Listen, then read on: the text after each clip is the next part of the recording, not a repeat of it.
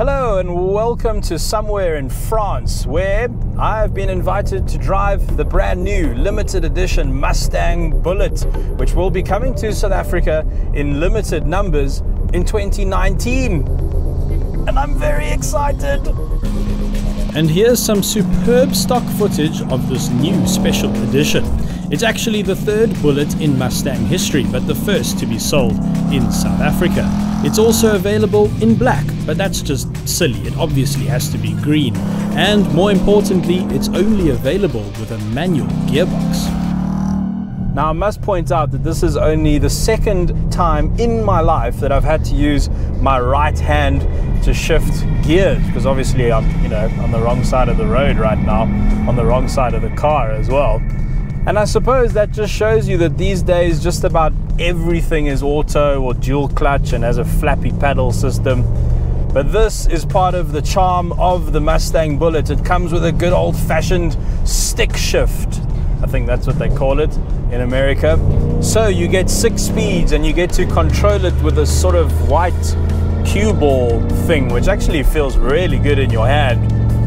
And it's a good manual box. They've done a pretty good job with it. I mean, it's not as hardcore or as notchy as something you might get in a Honda Civic Type R, for instance, but they've definitely done enough to make you feel very engaged, very much part of the driving process. And to help you manage these gears, they've put in rev matching technology. Now, I don't know how I really feel about rev matching technology, but to be honest, I can't heel and toe. So at the moment, I'm actually really enjoying it on this beautiful mountain pass. And then of course there is the sound of the thing. The 5-litre naturally aspirated V8 now breathing through an active exhaust. I can't decide which of this car's noises I love the most. I really like it when you're slow speed and you've got low revs and it's just going whoop, whoop, whoop, whoop, whoop, whoop, whoop, whoop. But then you also get this lovely second gear, foot flat. Wow. Oh, it's got so much character, this car. So the Bullitt name, if you're one of those millennial types, you probably have no idea what they're referring to, and you probably think that Steve McQueen is a drag artist of some sort on a TV show, like RuPaul's Drag Race or something. But anyway, Steve McQueen, to fill you in, was one of the coolest guys ever to have lived on this planet. Racing driver, superb actor, very good looking. He was actually a bit annoying if you think about it one way, but he was a movie star of note, one of the biggest names of his time. And this car, or the car that this car pays homage to, became a movie star in its own right, thanks to one of the best chase scenes in history. It must have been a pretty special movie if 50 years down the line we're still making cars in its honor. And there is plenty to remind you of the past. Ford has had to license the name and logo from Warner Brothers, and they've been fairly reserved with it, but the logo on the gas cap is huge. The Stallion disappears from the front grille and the retro style wheels are all blacked out. Revised headlights look mean as hell, and the instrument display is now full LCD, while the bespoke Recaro seats are comfy and supportive. But all of this will probably take the Bullitt very close to the R1 million mark. How much is nostalgia really worth to you? So for the Bullitt edition, Ford have cranked up the power a little bit. You now get 460 PS's, Perde strikers. It's about the same amount of horsepower, and in South African kilowatts, 341 with 529 Newton meters of torque. So those aren't terrible figures.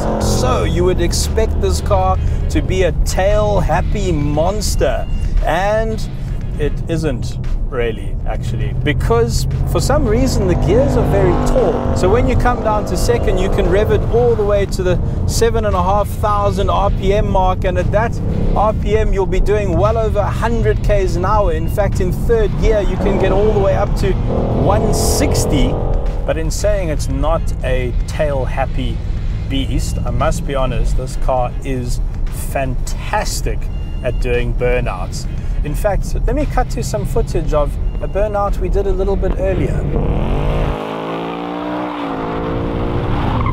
So I suppose as much as Ford really wants us to be a fairly hard-edged sports car, it's actually still a GT. It still feels like the kind of car that you want to just eat up country miles in. But in a world where a lot of cars are very similar, especially the ones that come out of Germany, this is just so different. It has so much personality, so much character, such that you're actually willing to forgive it most of its flaws, all of its flaws. And actually, there aren't that many to speak of.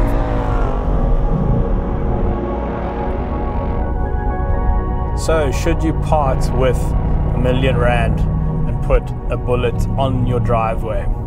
Well, I think part of the problem with this video is that it's me doing it and me telling you about this car. And I think one of the reasons I was sent here to drive this car is because people who know me know that my dad had a Mustang when I was a kid, and so there's a lot of sentimentalness in driving a Mustang for me. It kicks up a lot of nostalgia, a lot of good memories. So I'm probably a little bit too emotional right now to give you a properly unbiased view on this car. But in a sense, that's what this car is about. It's a heart over head car. You shouldn't think too much if you're looking to buy a Bullitt. That's not really the point. This is a car where character trumps ability every time. When you look in your rear view mirror, you see that haunch over the rear axle. That looks good. The sound of it is phenomenal. The way it looks just tugs on your heartstrings.